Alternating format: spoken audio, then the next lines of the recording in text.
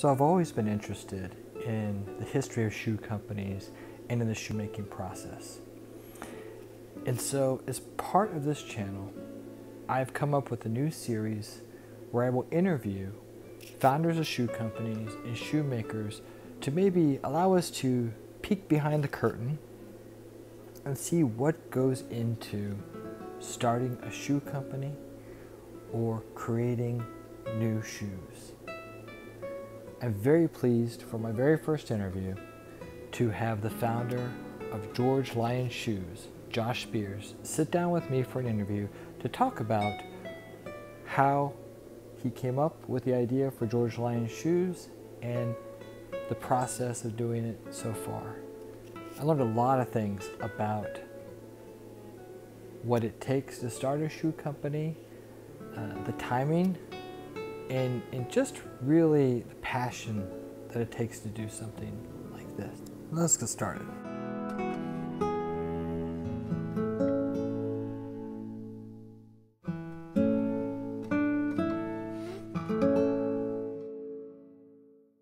All right, I'm here with Josh Speirs, the founder of George Lyon Shoes. Josh, it's great to have you here on the Shoe Enthusiast channel. Yeah, thank you so much for giving me the opportunity, Carlin. No problem. So let's just start. Why don't you tell me a little bit about yourself?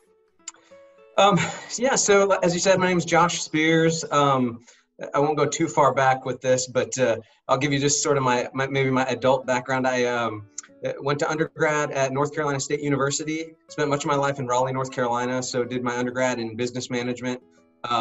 Always kind of knew I wanted to go into law, and so I took that business degree and applied to law school.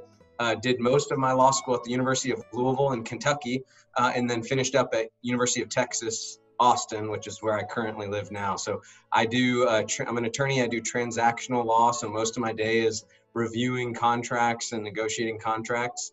But then, as you know, the other parts of my day and nights entail my shoe company, George Lyon Shoes. So I've got a wife, 3 kids, 11. We've been married 15 years. Have an 11-year-old boy, 9-year-old boy, and a 3-year-old girl. So wow.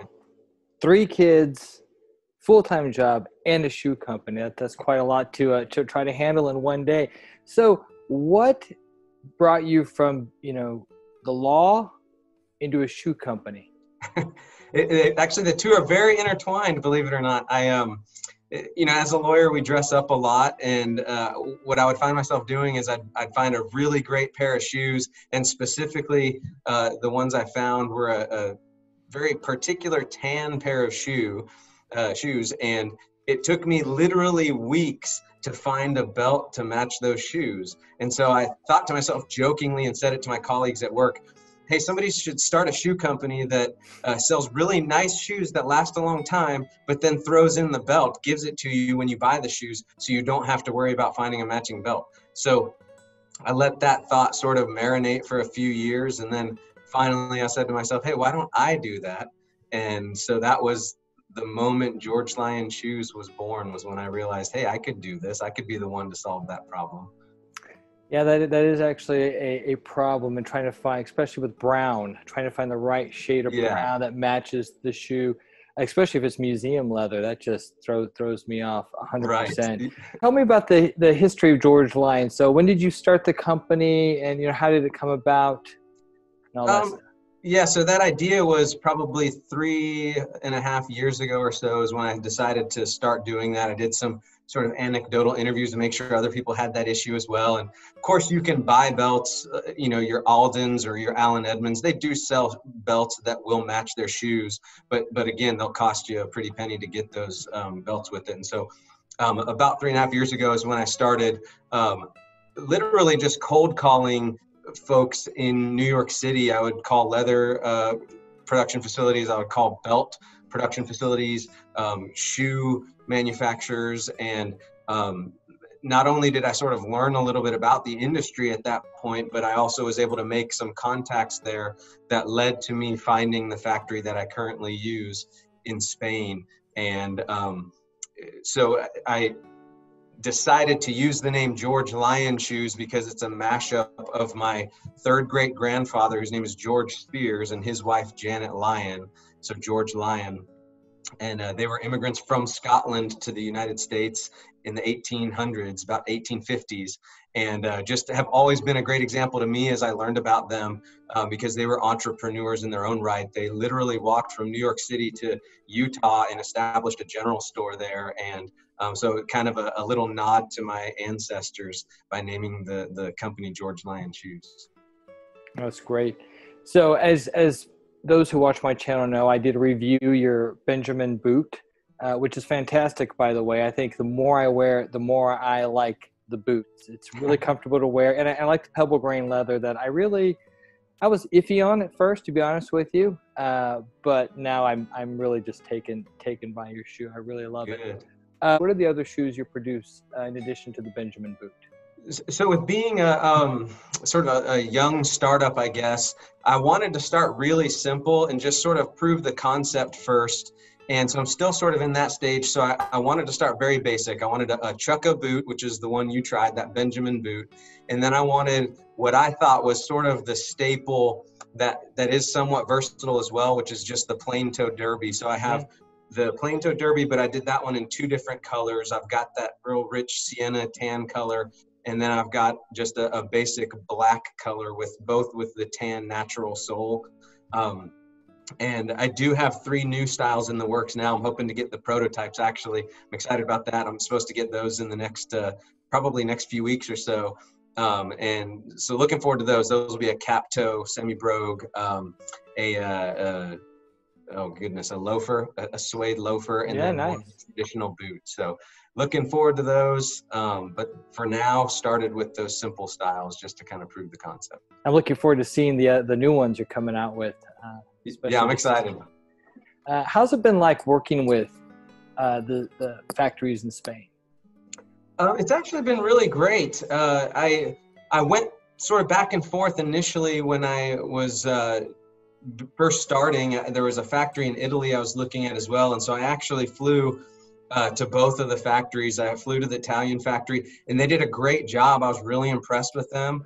But I really fell in love with this factory in Spain and the people there. It did help a little bit that I speak Spanish and not Italian, so a little easier to communicate with the folks there at the factory in Spain. But I really they've been doing it for over 100 years, and so that they've really proven themselves in the industry. They do a great Goodyear welt. As you know, my company has focused on Goodyear-welted shoes, and so they do a great job with that. And so, it's always a little tough when you're an ocean away from them and you're trying to work through that. And anything that when I first started the company, the shoe came to me and it was a little too pointy in the toe. So I said, no, let's do a little bit rounder toe.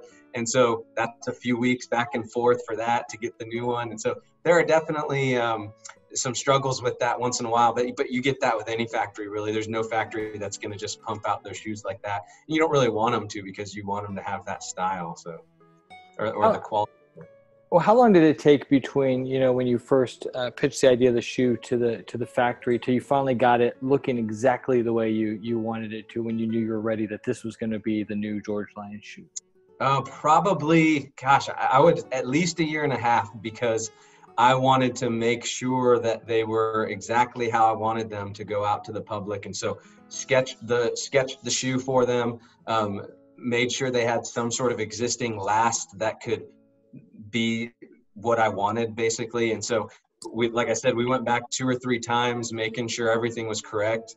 I probably would have gone faster if I flew out there, but flying out to Spain every week can get expensive. So, but yeah, it was probably, I'd say, at least 1.5 years before we actually went to market from when they saw my sketch.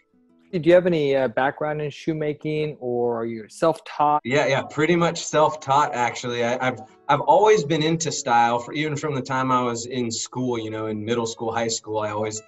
At least I thought of myself as stylish. And so always have been into that.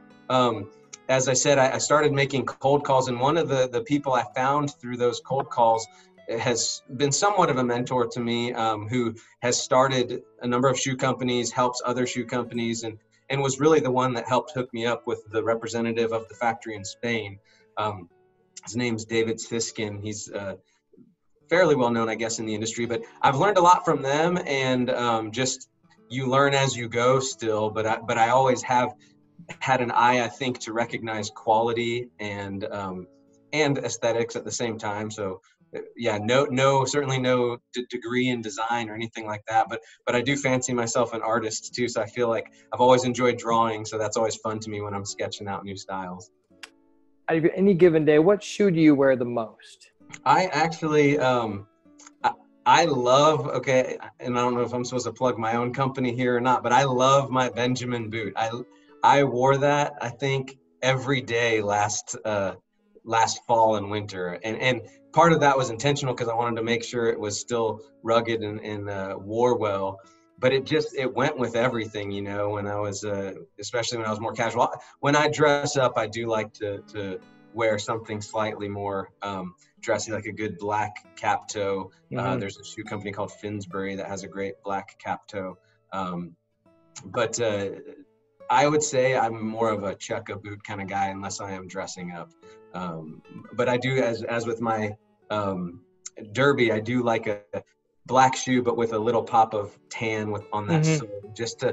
It's a little bit more casual. I understand that, but I like that kind of look. And so I would say if I were wearing a shoe all the time, it's probably going to be a chukka boot.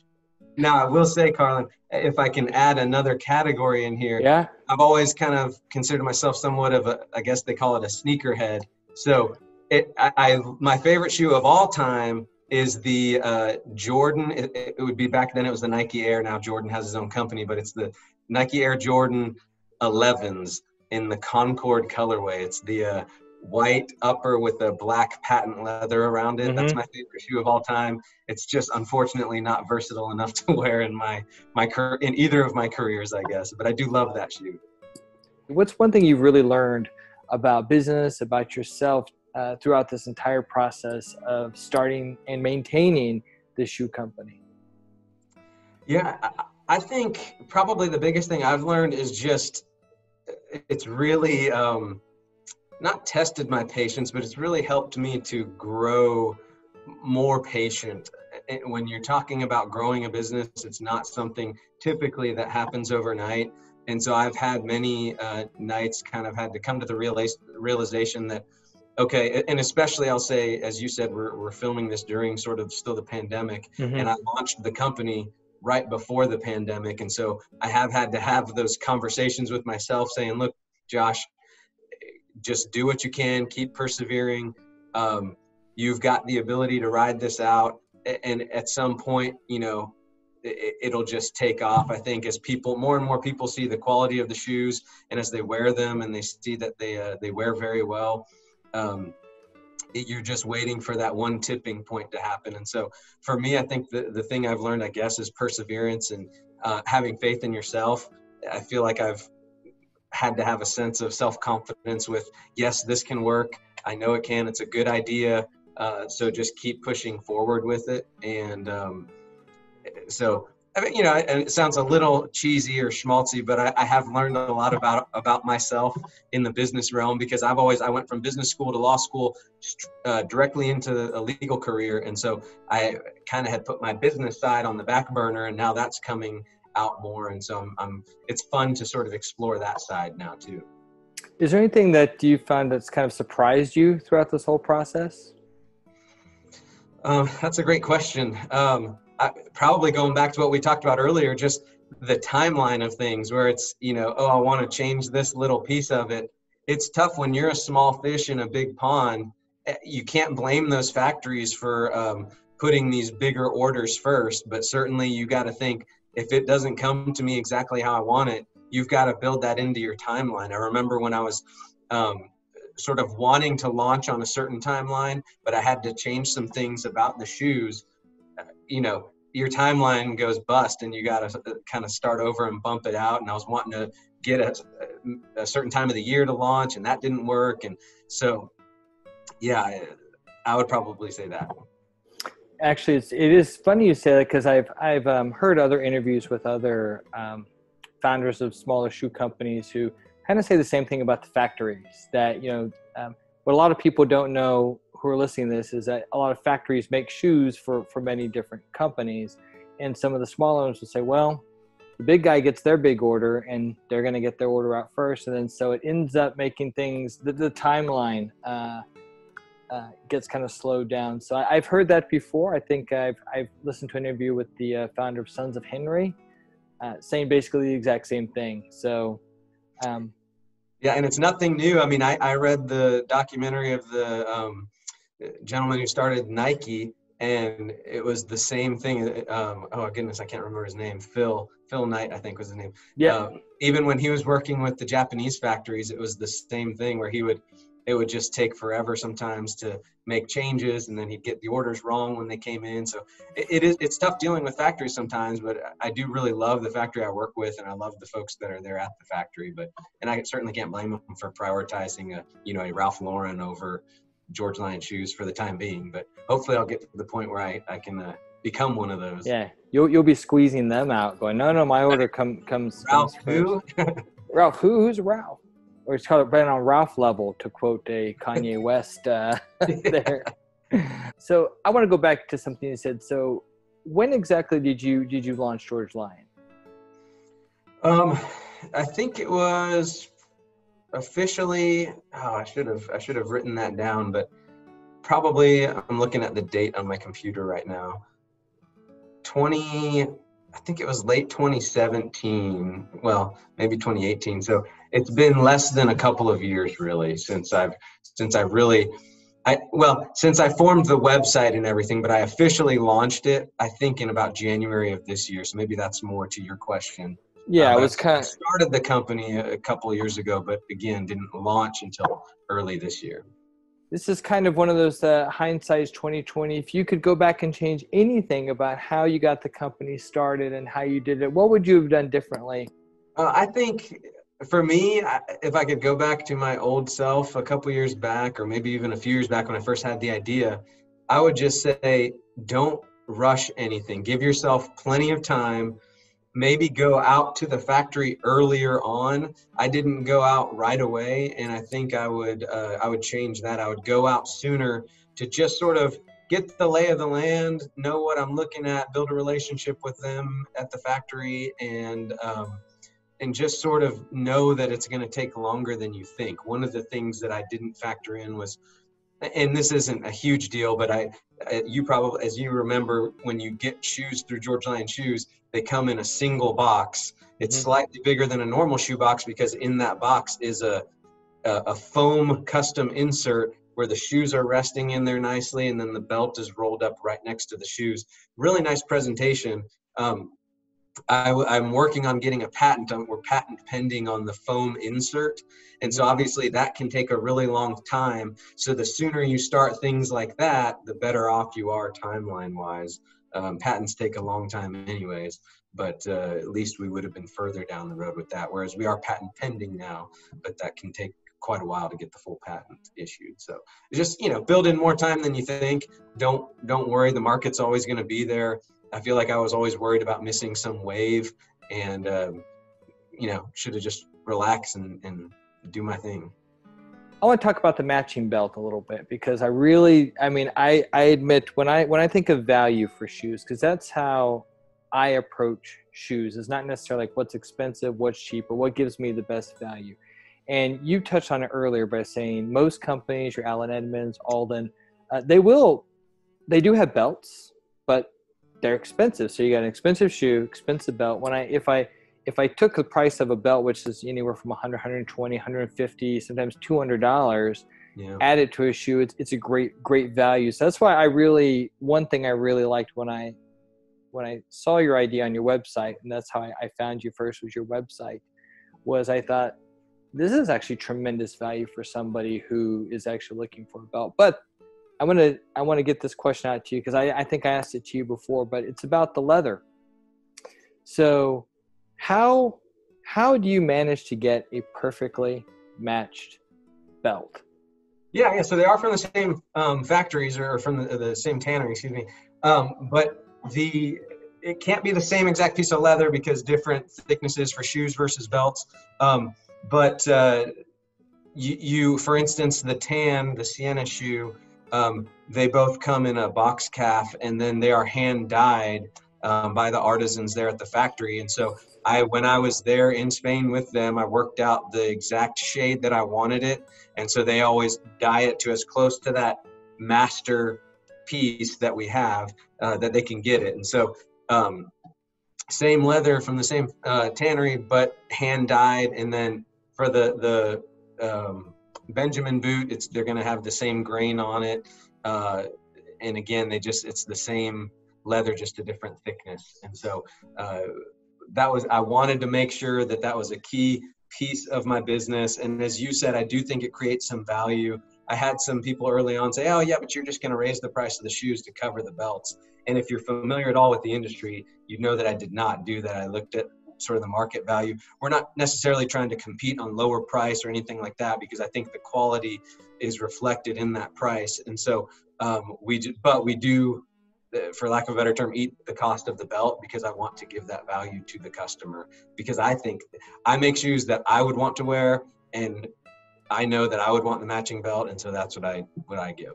And so, yes, it is, it's an extra step, I guess, because they have to do those belts, and they're done in the same factory as the shoes, and then sent to finish, for the buckle and the stitching on the feather edge to a place down the road from the factory. But they're all done right there together.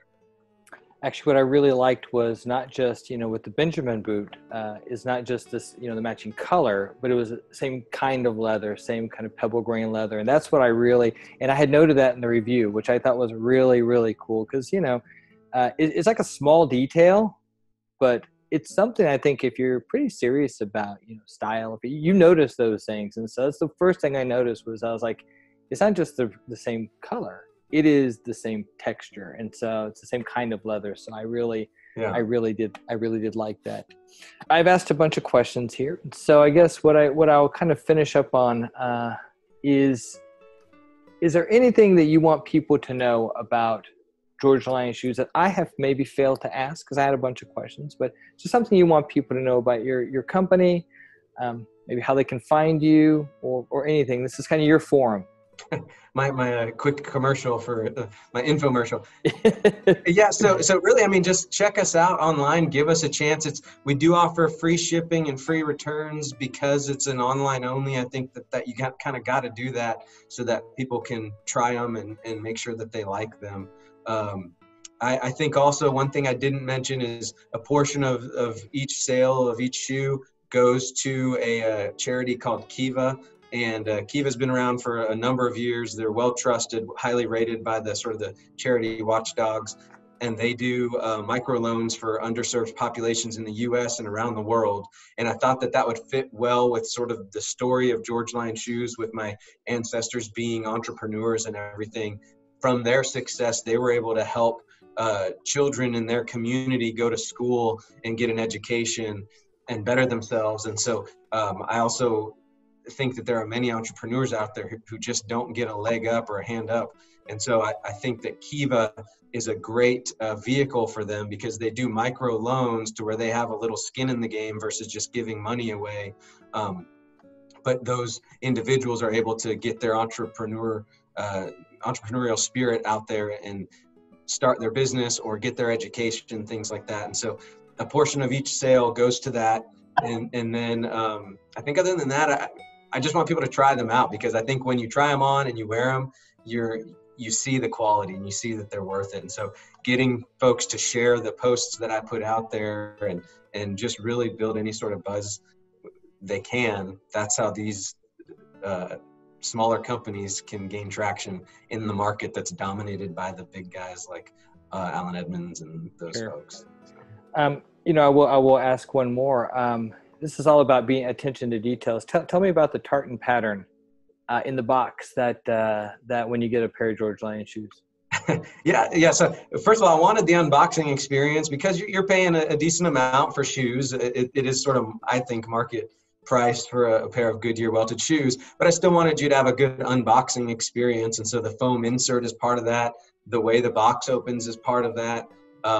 But as you said, inside the box is a tartan pattern print, and that tartan pattern is one of the tartan patterns of my Scottish heritage from our family. And so, and part of our company motto is the term advance, and that also comes from my coat of arms for my family name, for the Speirs family name. And so I've tried to work in little pieces of my family history or genealogy into the company.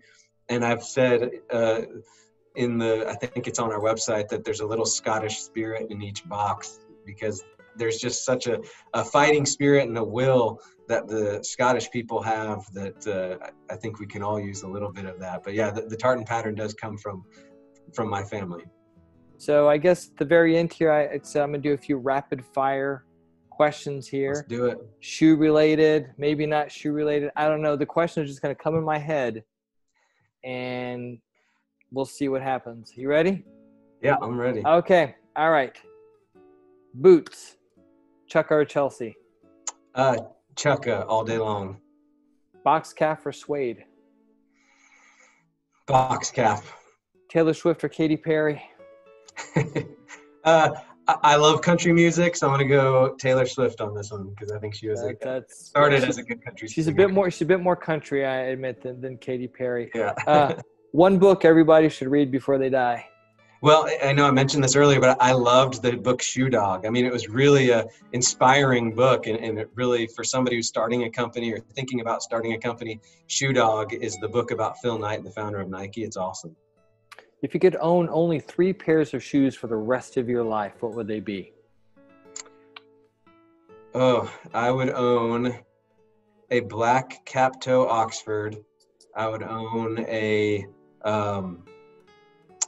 Chukka boot, really of any kind. I love all Chukkas. And I got to go with the sneaker on the last one, the Jordan 11 Concord. What do you think about the dress sneaker? Yay or nay? I have not been that big of a fan of it, actually. They've got with the leather upper, where sometimes it's some sort of a brogue, and then sort of the white sole. I know Cole Haan does a lot of those. Mm-hmm. I personally I don't own a pair of those. I'm not a huge fan of those. It's a little bit of a mixture of two things that I don't think need to be mixed. But I understand the functionality of them, and so I'm not going to knock someone for wearing them. But I don't foresee George Lyon Shoes coming out with a pair of those in the future, or at least in the near future. Favorite band or musician? I love Jason Mraz. He's a singer-songwriter. Most people know him, I feel like, but I love him. He's great. Every CD he's made is great. And our CD, it dates me a little bit, but every record he's put out is awesome. Worst shoe style ever? So I lived in New Mexico for a couple of years, and I don't know if it was unique to New Mexico, but you got to Google this if you've never seen them. They're called Z coils, and they, on their heel, they're a tennis shoe, but they have literally a visible coil from the heel up to the sort of the outsole. And so it's the weirdest looking shoe ever, and when you walk in it, which I've seen people walk in them, terrible. So ugliest shoe I've ever seen, and I'm not sure that they're even made anymore, rightly so. I'm gonna leave it at that, because that was a great answer, because now I'm gonna Google that and see what Z coils. Z coil. Okay. Well, I appreciate you sitting down for this interview. Thank you for joining me, and I look forward to the new models of George Lyon Shoes that'll be coming out soon, and hopefully I'll be reviewing them when they do. Absolutely. Thank you.